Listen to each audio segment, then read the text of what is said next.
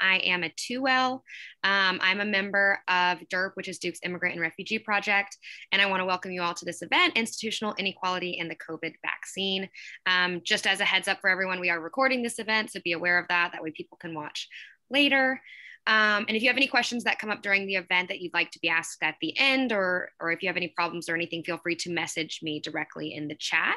So I'm just going to give a quick introduction. So first we have Professor Kate Evans.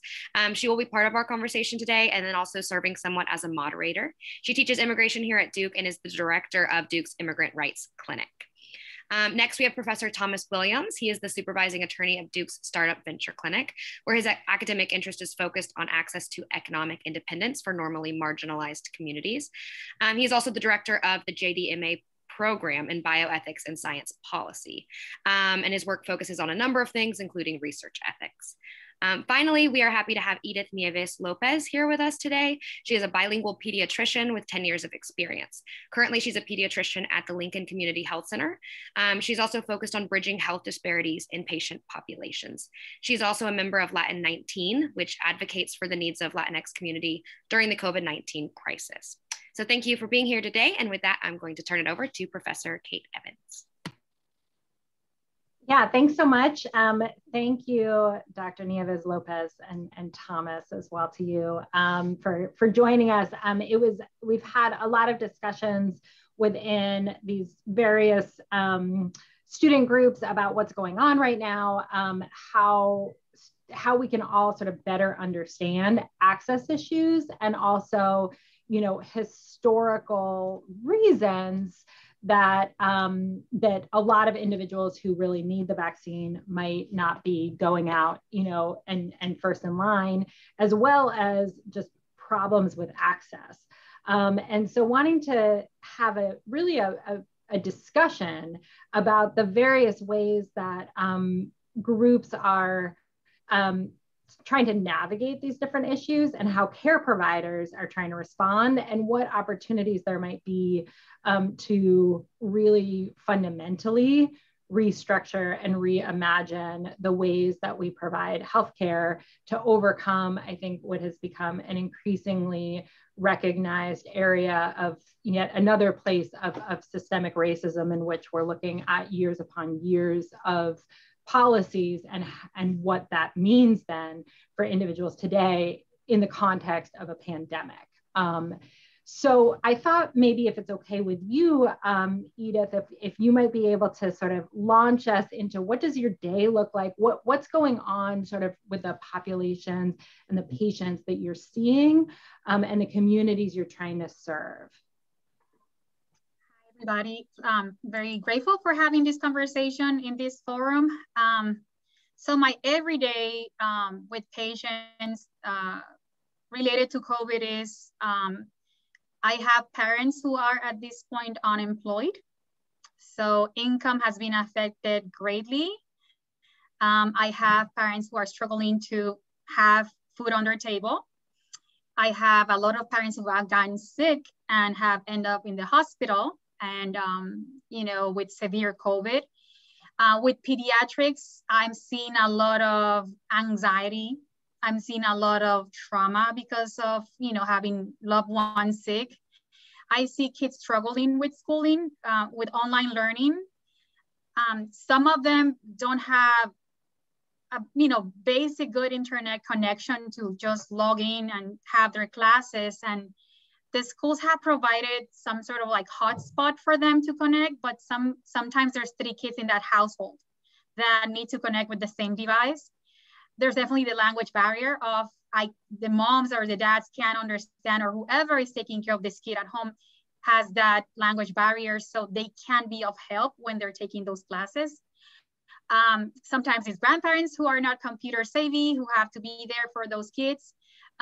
Then there's a case of kids by themselves because mom and dad have to go to work and they have to put a plate on their table. So I have kids 10, 11 years old, the whole day at home. And I don't think there's much that we can do about that because I can't make those parents choose between having food on their tables and, having a kid attend to school.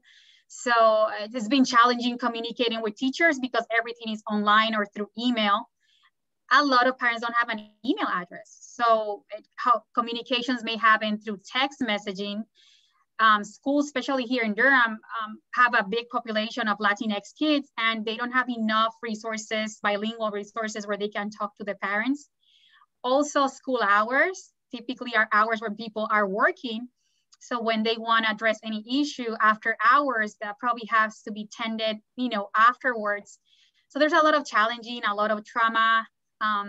Kids are going to be behind in terms of like academics. We know for a fact that most kids from marginalized communities are at least a year behind under normal circumstances. So we don't know yet what's going to happen after the pandemic.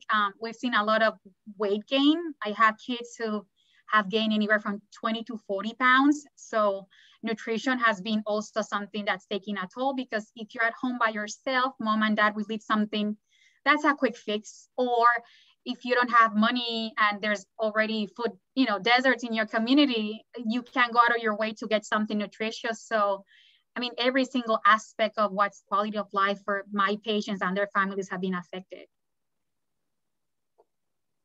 Could you speak a little bit to the extent that you see it or you hear the discussions, from the parents of your patients, what their experience is with respect to the COVID vaccine, and trying to figure out if they're eligible, how to get it, what that looks like for them? So the first thing I hear from parents is that, like, basic concepts of the vaccine, like the science behind the vaccine and how does it work, that's a subject that hasn't been delivered to them in a language that they understand, first of all. So we are very privileged. We have access to different sites on internet where we can access, and we have a higher degree in education where we could understand that. So different departments of health and the CDC has information in Spanish, but the language, the complexity, it's pretty complex. And then I have patients who are indigenous people who Spanish is not their first language either. So the terms that they are using to explain the science and statistics, I think it's very difficult to understand, even for me. Sometimes I had to read something a couple of times before I get that concept. So I think it's very professorial, the language. So right from there, and then because they're Spanish speakers, they don't have information in real time. So information is power, and they don't have that info. And then I do have some of them who have been able to access good information, and they're actually eager, a lot of them, to take the vaccine. They get why they need to get it. They actually get about like herd immunity, which is a percentage of people who need to be vaccinated for this to go away. My patients have been, for the most part, very compliant with masking and very cautious. And then the ones who want to get the vaccine are confused about the different stages or group implementation that the state is doing, which honestly, to me too, there's group 1, group 2, and then there's like subcategories, but there's some ambiguity of who qualifies for what, or then some people do qualify, but because they can't speak the language, they can explain to, the vaccine clinic that they do qualify. So having set up an appointment for the vaccine is very challenging. Most of the medical centers are doing online. And a lot of these registration spots are in English, and a lot of them are associated with big medical centers. There's this thing called MyChart where you have access to your medical records. That is not available in Spanish. And it's been out there for the last 5 years for the general population, but Latinx patients can access and understand or navigate this, program that's accessible to anybody that doesn't speak Spanish. So it's very challenging when they try to call for like a phone call to set up an appointment. There's not enough staff that speak Spanish, so they are left on hold. And sometimes they're waiting for half an hour for an interpreter, while there's the scheduling person at the same time waiting for that to translate, to interpret that patient's request. So there's a bottleneck. Even for English speaking people, it's been extremely challenging. So for my patients, it's exponentially. There's many barriers. Somebody who's working can just spend half an hour during working hours from 8 to 5 to talk to someone because they need to work. So there's a lot of barriers because most of it is set up for technologically geared, people. So yeah, even if they want to get the vaccine, there's so many barriers or things that they have to overcome. So it's very challenging for them. Edith, can I ask you, I want to just jump in and ask you a question. I think one of the things that we haven't, there's so many, I guess, issues and complications to the narratives that we're exploring and creating with respect to COVID. You know, one of the things that jumps out, an old but new, right? Digital divide, which it sounds like a lot of what you're talking to and a lot of what North Carolina and other states are experiencing and trying to make education happen for students who are marginalized already, and that we have not dealt with. And we've known the digital divide has been in existence for 20 or 30 years now. But then also this complicated context you talk about around language, around the barriers there, also around science communication, even in English. These are like not new things.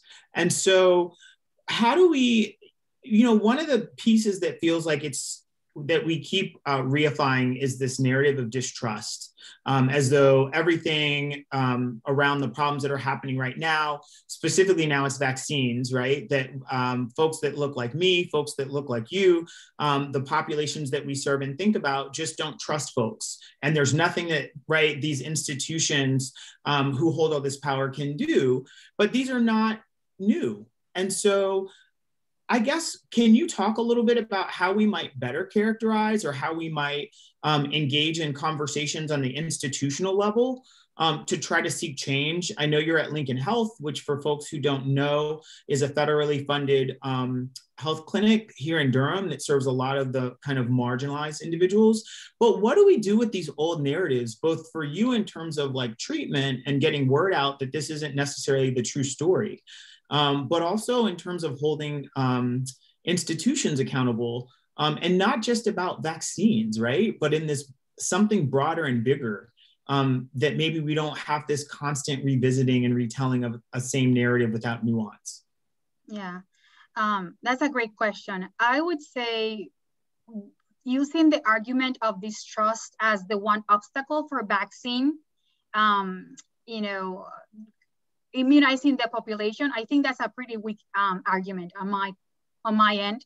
I think at this point is supply, demand, and like chain. It's honestly, it hasn't been coordinated. And then when we talk about this narrative, we have to acknowledge the past that both medicine and science has had for this mistrust. This is not something that, why are they so mistrusting? It's what have we done that had made it that way for them. And I think one of the most like best examples is the Tuskegee experiment, right? And this is the prime example when we talk about ethics and science and the intersection in like human rights, etc. So, you know, Tuskegee was something that started back in 1930s. And this was an experiment meant to follow up syphilis. And the goals were, number one, follow just for 6 months and see the natural history of this illness without treatment. And also gather data to justify treatment plans from the Black community. So it wasn't justified as they deserved that treatment. We had to have data supporting that. So in this situation, this was, you know, the Department of Health, the government, university institutions were very much on board with this. So it was in the early 1930s, we recruited close to 400 Black individuals and that were sick with syphilis. And then we have 200 of them that were not infected. So we decided to follow these people without giving them any treatment to see what was gonna happen with the disease. And we, it was presented as they were actually getting some sort of treatment. They were lied to. They were told there's this thing they used to call bad blood, which is essentially blood-related diseases. So they were told you're gonna get medical care, you're gonna get, you know, free food, and then you, if you know something happens, you can get like covered for like a burial cost. So you know that was anticipated that some people may, you know, may die. They recruited a Black nurse, they recruited Black physicians, they got people from the community that look like them to lure people into this, you know, research. They kept on going with this, and in the 40s, we know early 40s that penicillin was the treatment of choice, and is actually the one treatment of choice that we keep using till this day. And once that was available, there was a constant effort to remove these people from seeking medical care.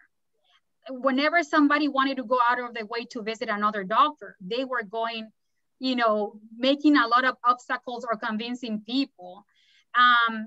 There was plenty of like reports and like research in journals where at one point they noted that there was no consent form with these people. There were questionings of like ethicals, you know, how this was run. And this was as early as the 50s. So this thing kept on going and going and going without any accountability. At one point in the late 60s, the American Medical Association, the CDC, and then the medical association that represents Black physicians, they were all endorsing. Association, National Medical Association. They all endorsed this study, and this was actually towards the end, when there was plenty of questions about ethics. And then finally, a whistleblower, which is a social worker, talked to the AP News, and that's how the news broke out. There's a lot of sequela. There were kids who were infected. Syphilis spreads through your body and also invades your, nervous system. So people were having a lot of deficits. And the last patient enrolled in this study died in 2004.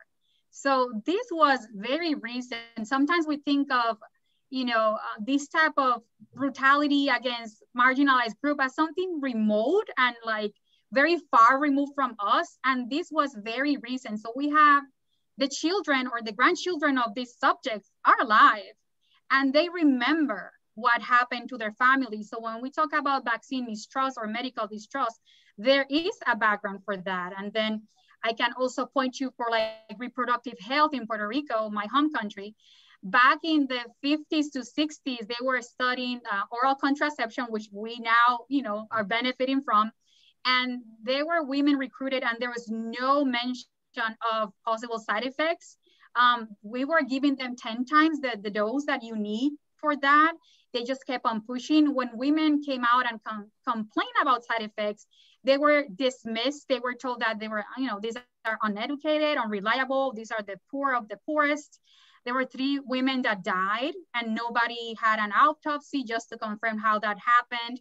And there were actually medical students enrolled in this study and they walk out as soon as they start experiencing these side effects. They were threatened to get bad grades from their universities. So there's a lot of instances when we have brutalized people, and I think there has to be a reckoning in order for us to accountability. This is why it's happening, so we can, I think, in a very humble way, approach how we talk and open a conversation with our population, because this is not out of thin air. There's good science, but these people had big, prestigious institutions supporting this. So why should they trust us now? That's what I think. I think you bring up like really great points. I do want to also just make sure folks don't rest their hats on Tuskegee, that this goes back to Marion Sims, who's considered the father of American obstetrics and gynecology and did really brutal experimentation on slave women and anesthetized. But in both Puerto Rico and in the work of Marion Sims, we did see solutions that came out of it that speak to a really complicated relationship between research and research subjects and volunteering and who bears the burdens of creating the science that we need to move forward. And so in this moment, we've seen so many kind of, upper middle class, white appearing folks sign up for like human challenge trials, which are these trials where they infect you with the disease to see if something works.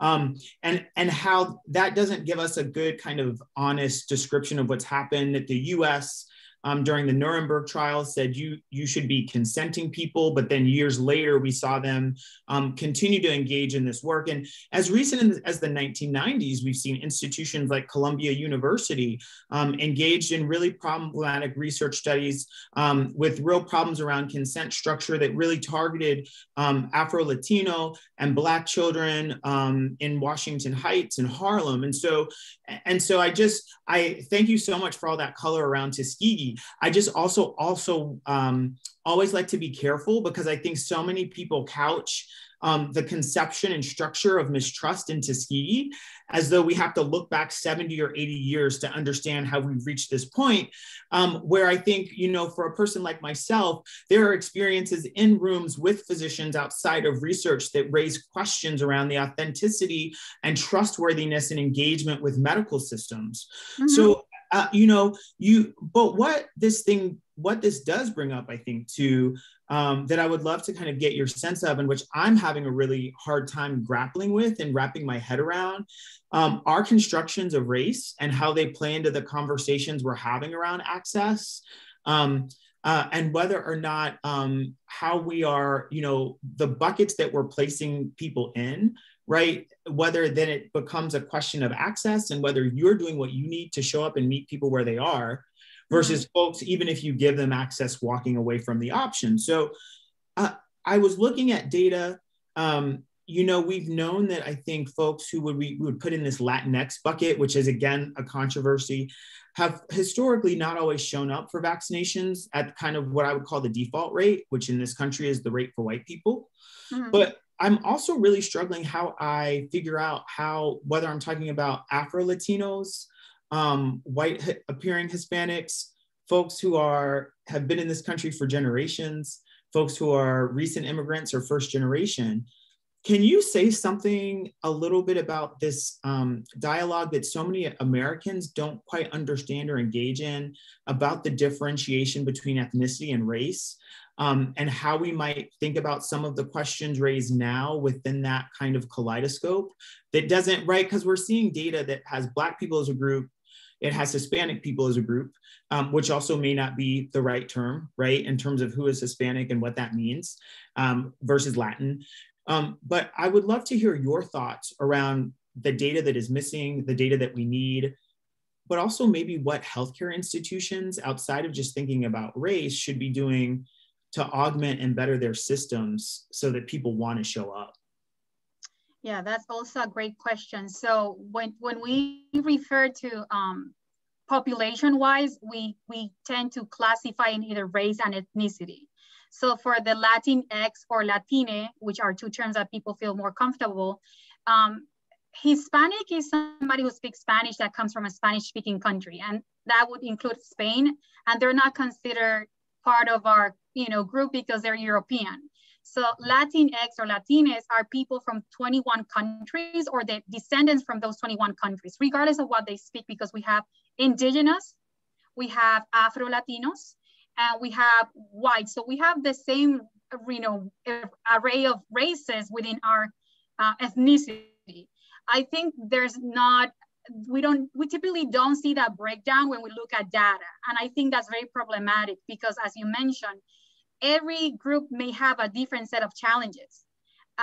Indigenous looking person from Latin America will face different obstacles, not only because of their appearance, right? Also because of the language and understanding the culture. A wide-looking European descendant, Latino, has privilege and access to means because they're the descendants of people, from typically well-off people. And Afro-Latinx has a different set of challenges because they are Black in race and they are also Latinx. So I think we need to address them individually. We're very often seen as a monolith. We're all under this umbrella of Latinx, and we're 21 nations with very distinctive, culture. We do share some values as a continent, right? But we're very different. I don't think we're having those conversations with data that we're collecting. I really like the job of Dr. Ibrahim Exkendi.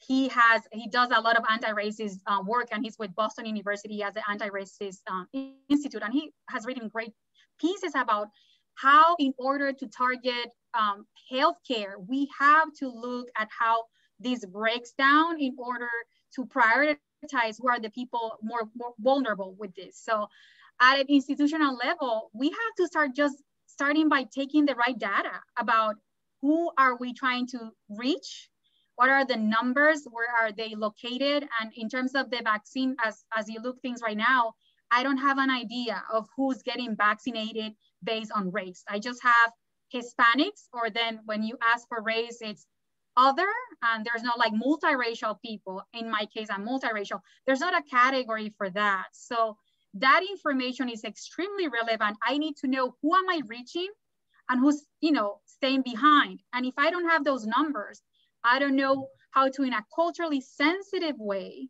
get somebody to meet them halfway through and we have a conversation. We can't just have a template to just talk to somebody when they're facing different obstacles. Somebody from Latin America has a lot of trauma, right? Somebody from Venezuela or Argentina, they come from very well-off families. So we just can't pile everybody under the same umbrella when their challenges are very, you know, varied. So institutionally wise, I think they have to recognize that they're not dealing with just one type of person. And you know, one of the things that sticks out to me too is we also don't know what these individual healthcare experiences are, right? Like if you are a white Argentine graduate student at Duke or immigrant to this country, you've likely or perhaps had a radically different experience with healthcare providers. And so there's other, right, outside of this race stuff, just also, what are your interactions like, and what does that equal in terms of your willingness to both show up for care, but also to show up for the vaccine?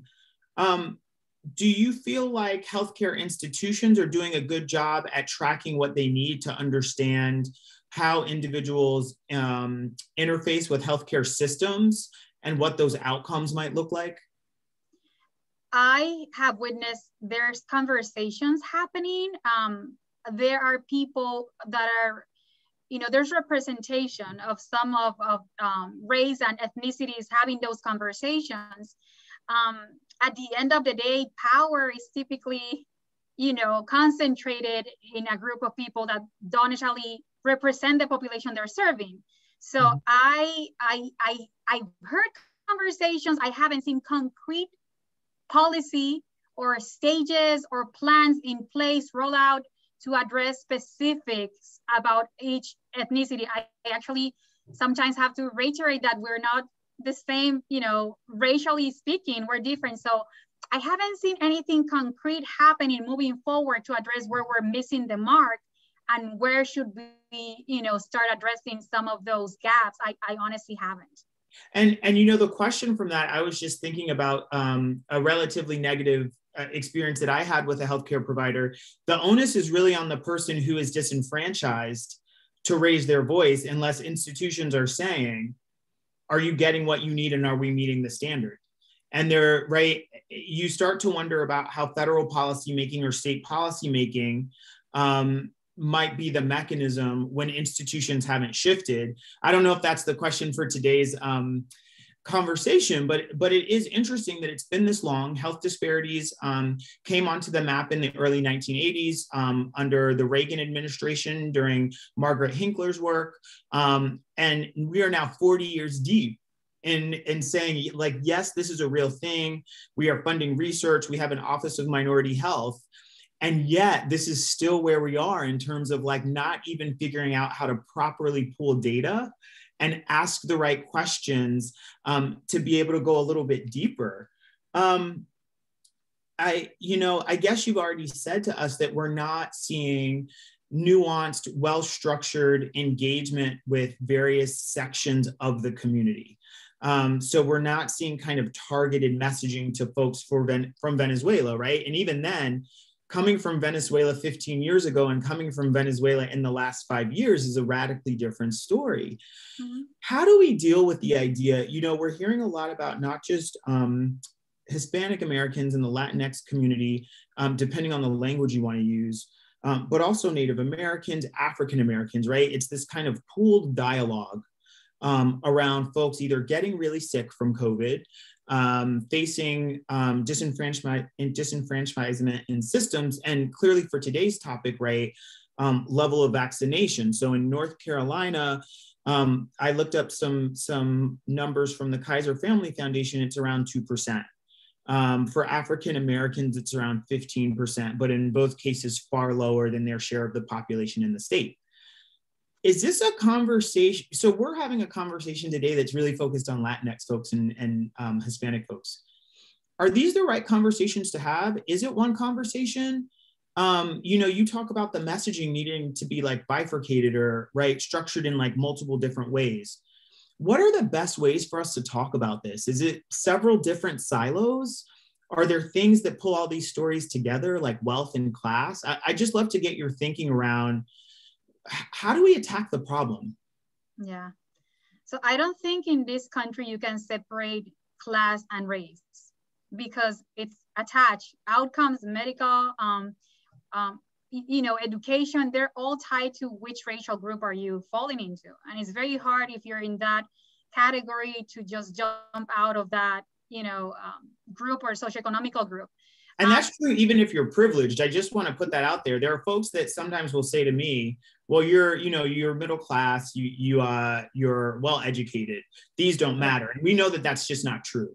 That class and education and all these external factors do not correct for the differential health outcomes for people of color and for people from marginalized social situations. So I just want to throw that out there because I think it is misconstrued sometimes. Yeah, there's a recent piece from 2017 from ProPublica, right? They're talking about mortality in Black women, and they're 200 and something times more likely to die. And there is infant mortality, and this is corrected for educational level, social class, and that also happens to Latinas too. So there's not a buffer or a protection layer, even if you surpass that threshold of being, financially stable.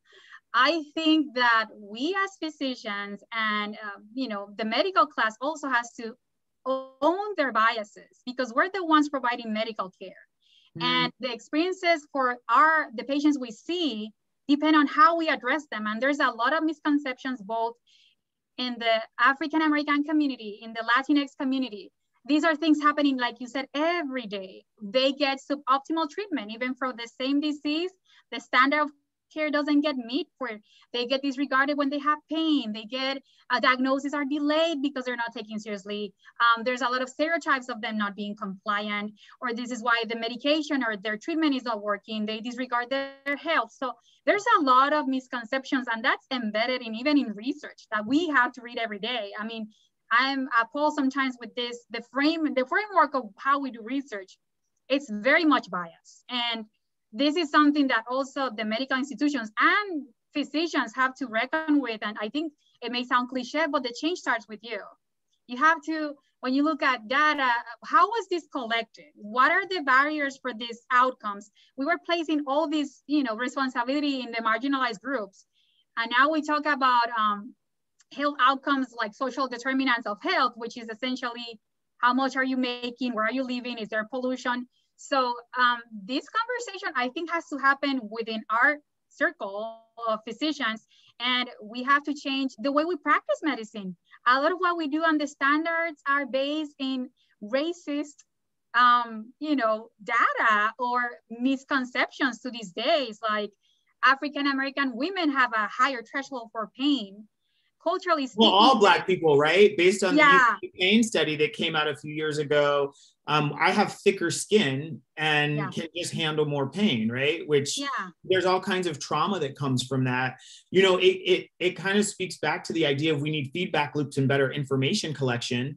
And your research question, I think, is imperative. We talk a lot in my research ethics class about the possibility of about who gets to ask questions in research, right? And this goes back to kind of what data you collect. Now, the interesting piece obviously for folks of Latin descent is this question of the dogpiling of like the more, for lack of a better term, common, right, outcomes that come from marginalized life. But then there's the dogpile of immigration status for many folks who are Hispanic American.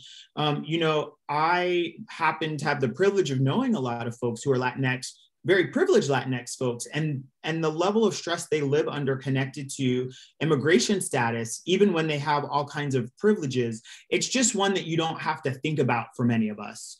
And Kate, I was wondering if you could maybe talk to us a little bit about something that's been in the news for the last couple of years, which is the public charge rule, and how that might play a part in some of this, or how we should think about that kind of dogpile effect. Yeah, and I can sort of speak at a high level about what the policy changes are, and then what the rhetoric has been around that, which are two different things. And then, Dr. Nieves Lopez, maybe you can talk about how you're seeing this actually show up in the patients, and their parents in the office, because I think that's, really the important piece of this. And so, part of the Trump administration's policies around restricting immigration concerned, they made changes to the public charge rule, which is this idea, and it's been on our books for more than a century, to say that you cannot come in and immigrate to the United States if you are if you're likely to become a public charge, meaning dependent on government services. That has been restricted in terms of like what government services are considered in the analysis of whether an individual would become, under the law, a public charge, to cash-based payments, really limited set of government support, institutional care that's government provided. And the Trump administration announced very early on, and it was leaked soon after President Trump took office, this new rule and this new intent to really sort of expand the kinds of things that would be considered under this rule. And so, initially the version that was leaked included any sorts of services that were received by your US citizen children. And so that became very concerning. Services that were related to pregnancy and care for infants. It sort of had this very, very big balloon of things that initially people thought were going to be included in the rule. When the rule came out that was going to expand this form of restriction on immigration, it was less than what initially had been leaked. And then when the final rule came out, it was even less than that. And so in the final rule, there are a lot of considerations about different factors that are sort of given points about your age and your employment and your assets and your likelihood of, supporting yourself if you come into the United States, your education level, in addition to looking at usage of an expanded set of public benefits.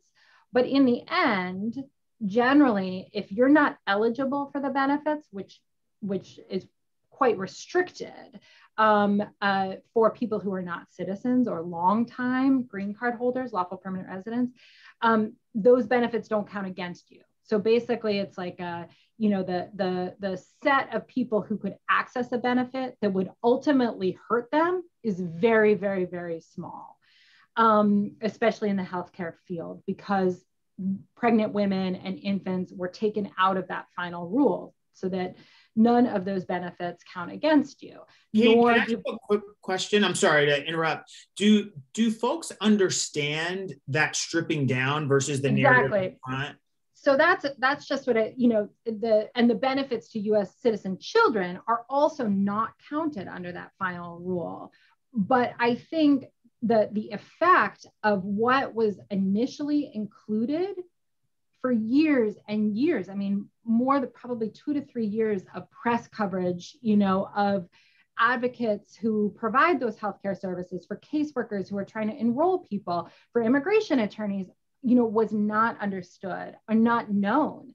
And so there has been, a very, the effect has been that people are very concerned about any kind of service for anyone in their family, regardless of sort of the scenario, and breaking through that kind of concern about, oh my gosh, whatever I do in the healthcare world is going to impact my immigration situation.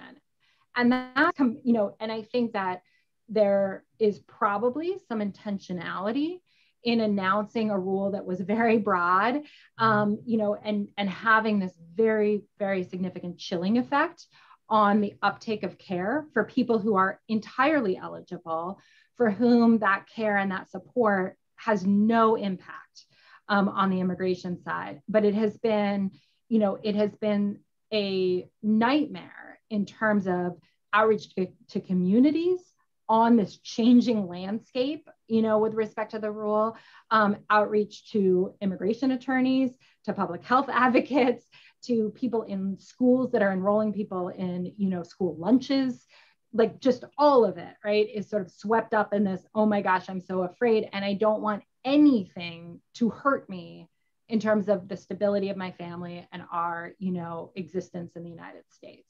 And that's compounded at this time with a very explicit, messaging from the Trump administration to say, if you're here without authorization, we're coming for you. And we're going to start, we're going to try to access every form of information we can in order to find you. And so you have this concern about what services, any service I use is going to hurt me.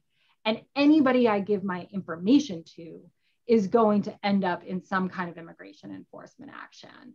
And so those two sort of, those are really two separate, very fundamental sources of distrust that I think combine to make it incredibly difficult, on top of, all of the very important, much deeper issues you all are talking about, to reach communities, to reach immigrant communities, to reach Latinx communities right now, to say like, oh, forget the last 4 years. Oh, and also everything that you've just heard about using public benefits doesn't apply to you.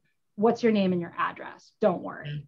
And that's a scary prospect to walk into coming out of the last 4 years. And it's existential. Am I wrong in saying that's like an existential threat for many folks? I don't want to speak out of turn, but I think, again, like a lot of Americans are not used to the kind of intensity of situation, I guess, that leaves you in. Yeah, I mean, absolutely. Like trying to sort of parse the, like, what are the actual risks under the law for any given family or any given situation, that is lost, right? It just is a sort of anything that you use as a benefit to support your family and a public good is potentially going to hurt you in the way that, one of the most fundamental ways you care about, in terms of the stability of your family and what you're trying to achieve here. And so overcoming that, I think, is just an enormous barrier. Edith, you and I have been emailing a little bit about this too, and I'd love to just, hear what you see sort of on a day-to-day there. Yeah, another excellent point. I think we have to remember that this country hasn't been nice to immigrants as a whole. And even before this last, sadly 4 years where there's a lot of harassment and it was re-traumatizing. We have to understand that immigrants already come from a traumatic experience and they go through hell to make it here. And then once they get it here, they are persecuted, right? So as you're saying, there's this concern as livelihood, getting out of their houses every day. I consider that an act of bravery because you're under siege. It happens, they can pull you where you're working. So, I mean, there's a lot of trauma and these last 4 years haven't necessarily made it any better. And like you said, the public charge has become something that people, they don't want to take any type of services that they can, benefit from because they're concerned of those like almost points taken out of their applications. There is a lot of mistrust when you try to clarify. The same going back to the point of if you don't qualify for that service, it's okay because you're not going to be able to get it anyways. But if you do, please take advantage. So moms are doing prenatal care very late in their pregnancies just because even though that's a service that is for every single person in the US, they're concerned about reaching for that because they don't want to hinder their process. WIC is something that I get a lot of parents telling me, no, we're fine. And I can tell that they're struggling. Food Can you stamps, just, sorry, for folks who aren't familiar with WIC, will you just clarify what that program does? Sorry. Yeah. So WIC is the Women and Infant Children's. It's a way of supplementing like nutritional foods. It's like food stamps, but geared towards moms and kids. That's a federal program that regardless of your status in this country, you qualify for. So it's supplementing those people with fruits, vegetables, you name it. There's like a list of foods that they can, qualify for. So that's something that is basic, that sometimes it's maybe what they would have as a meal because they're struggling financially, and they're refusing to apply for those. Also like school meals. And I try to, convey the point of this is something that's not gonna hinder your process, but there's been so much trauma and so much, just they have seen people's experiences, roll in front of their eyes. That it doesn't mean like there's something legal, written in paper that things actually are how they're executed. So they may have heard somebody that maybe took some sort of help and they equate that to the ones that they're gonna take. So they're falling between the cracks when they really need those services because they're struggling, starting from prenatal care, which is very important for, overall health of my patients, until just basic, needs and eating. They're refusing, they're very traumatized. So it's hard for me, like Kate says, just convince them after this much rhetoric of like 4 years of just harassment. It's harassment pretty much. Yeah, I mean, I think that just completely, in terms of like whether or not we are in the same bucket or not, this becomes radically different, right? And so, I mean, how do you even wrap your head around like not having enough food and having access to it, but being so scared? And we know for little people, right, food, like nutrition matters long-term, right? We have research that says it matters for how much you'll make in life, but also your educational attainment. Do you have thoughts around how we maybe think about what you just presented to us?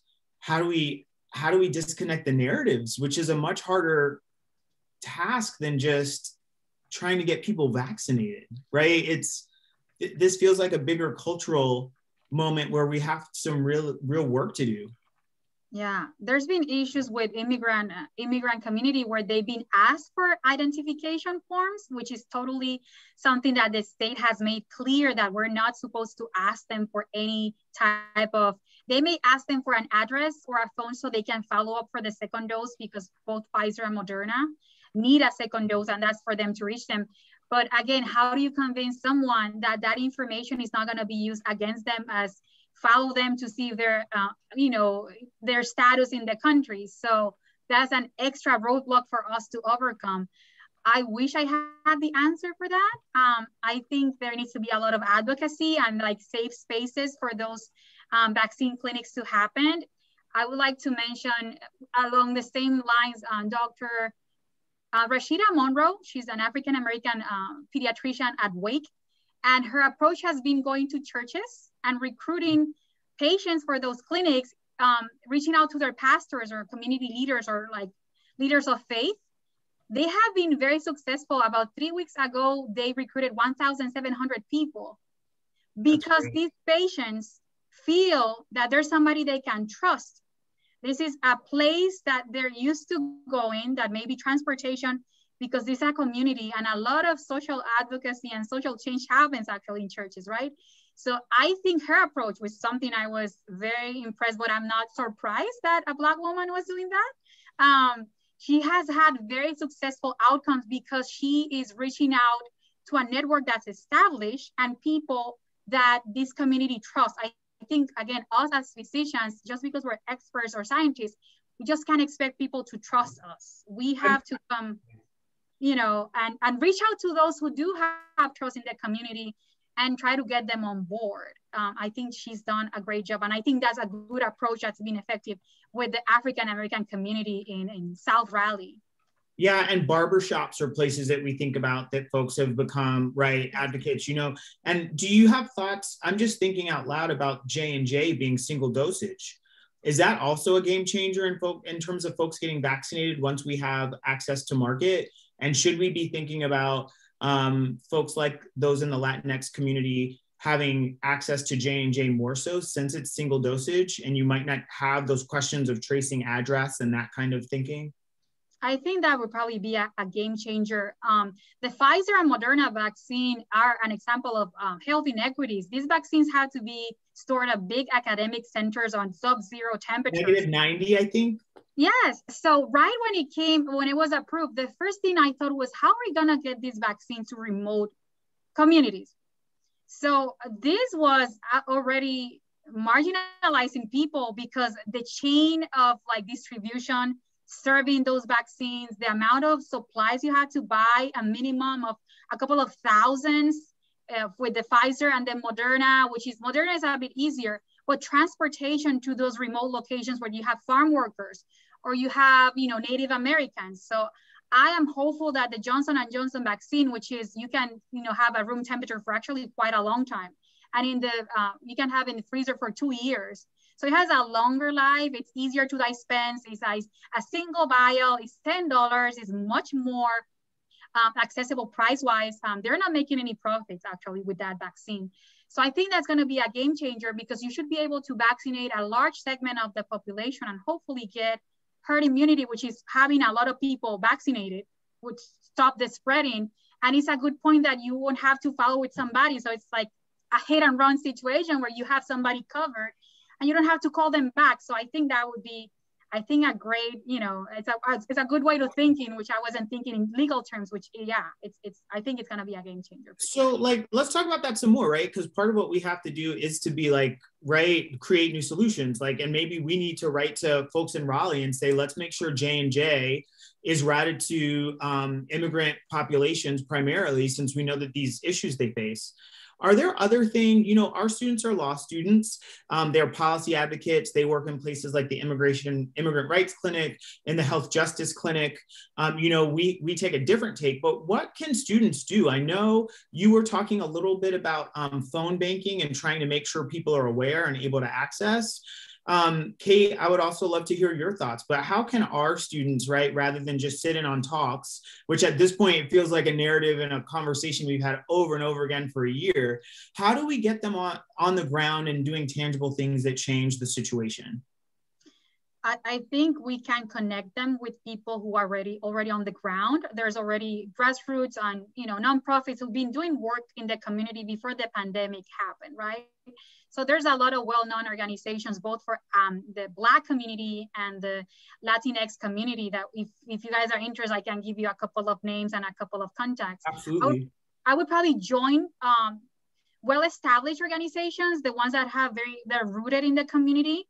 And I'm sure they can use your help and your expertise and probably some advice from the legal aspect, which sometimes we get lost because we just think about science and medicine, but logistics, like you said, about concerns about legal status and those type of issues. We can definitely provide you information. Donating for those institutions is also a good way.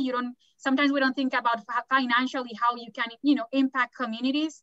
But there's a lot of people who were there before we showed up, that they've been working with, decades with these communities, and we can join their efforts. That's what I would do. Join a system that's in place already to help them, move the needle instead of fragmenting. It's easier to just join forces. That would be my advice.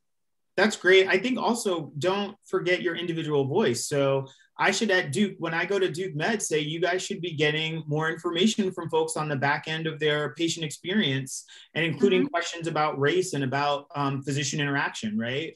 And I should probably, again, maybe I need to ask you, Edith, to sign a letter with me and Kate and get students involved to say, let's think across medicine and law about how these things link up in the science works. Kate, did you want to maybe get a last word in? I think these are great. I think, one of the other things that I consistently see and is solidarity funds, and something that it's not specific necessarily to vaccine access, but sort of recognizing these persistent inequities, in who has to go to work. And even when they're unsafe, or what the sort of lack of safety net is really if you can't go to work. And so those solidarity funds have become, I think, a real, just a real sort of crisis response. We have clients that have really needed that. So I don't, I want to get out of that. I don't think that's a Band-Aid approach that just sort of is like exists because of multiple levels of failure, but it is, a place of like dramatic need that really impacts people's lives when they don't have somewhere else to go for those kind of emergency needs. The project that we're also working on is sort of, we're trying to help folks that are getting, are having contact with a community health worker. And then, for us anyway, are saying like, oh, my DACA's expired. I'm about to lose my work authorization. I'm about to lose my driver's license.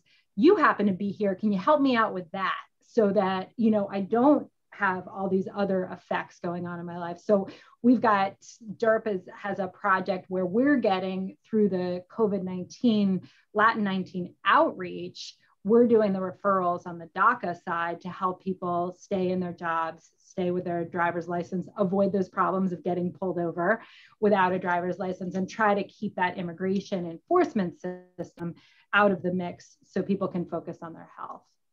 That's amazing, right? That kind of secondary point of entry, like what else do you need? Thinking across again, like science into like what the actual science means, given the problems that are in front of us.